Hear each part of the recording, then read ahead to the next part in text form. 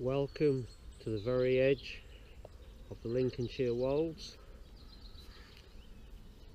and this is my first problem as I walk towards West Keel.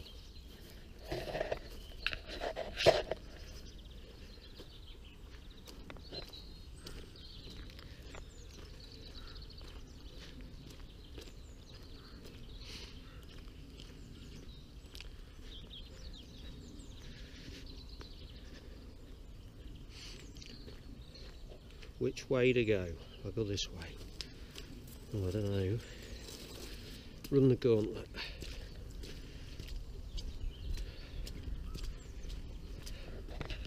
Today's walk started from Old Bolingbroke, and we'll be having a look around its castle ruins at the very end of the walk.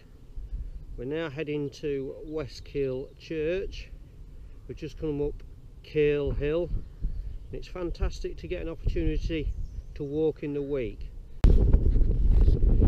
This is the end of the footpath. It's a no-through route, but it's worth taking the detour of about half a mile to get these views. This is where Lincolnshire gets its title of being flat, as we're looking south to Boston. Well, that may be, but the Lincolnshire Wolds is definitely a hidden gem.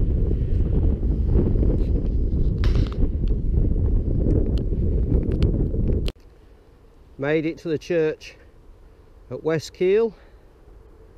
See the gargoyles right at the top there. Church dates back to the 13th century. The view's starting to open up now, the mist is dispersing. Snowdrops starting to make an appearance. And what a view as we look across at West Keel Church. And the mist starting to burn off. Don't know if you can make out the bench. It says in memory of Leonard Thomas Hatton, who did his coast to coast walk. It's got on the west coast there, St Bees. I've been there 2 or 3 times.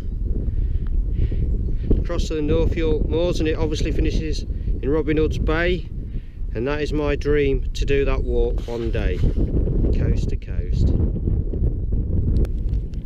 Just reached Wheelabout Wood, probably just 2 miles now back to the castle. You can usually spot buzzards in this area. We've got a bit of gorse in flower.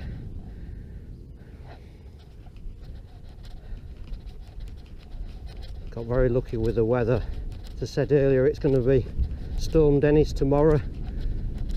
Strong winds and rain all weekend again.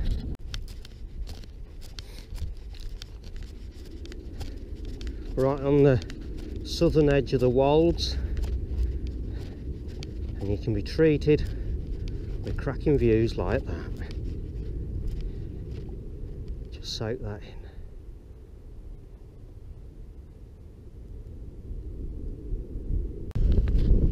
Might just make out the housetops where we started at Old Bolingbroke, panning left, and that's the point, the hill you can see in the distance where we stood and looked back at Old Bolingbroke at the very start of the walk.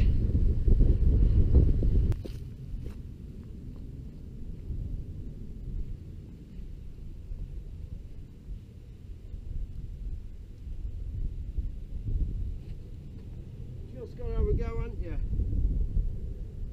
Whee! When there's a swing.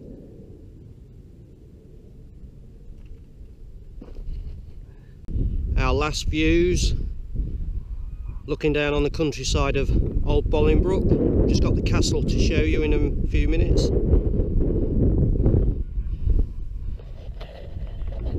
Just like to say thank you very much for watching, liking, and love the comments. Love to hear from you all. So bye for now.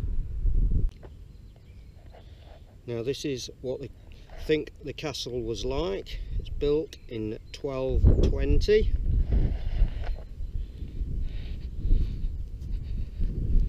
And this It's just what's left. The foundations had a moat round it.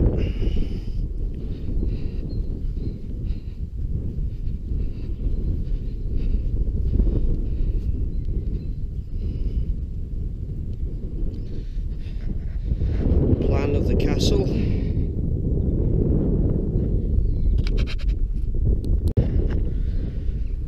The castle was made of Spilsby greenstone, but wasn't very durable. After the Battle of 1643 at Winceby, it was badly damaged.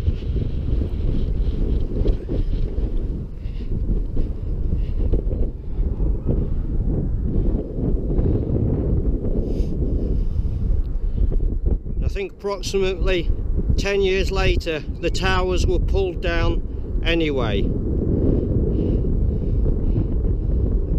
It was the birthplace of one of our kings.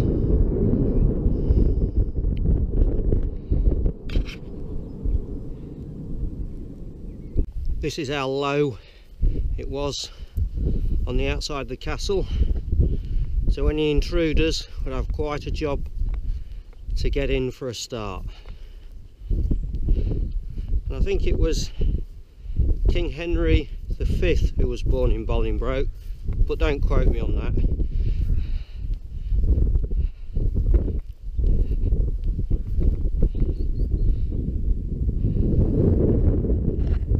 I know that they do have reenactments here in the summer months.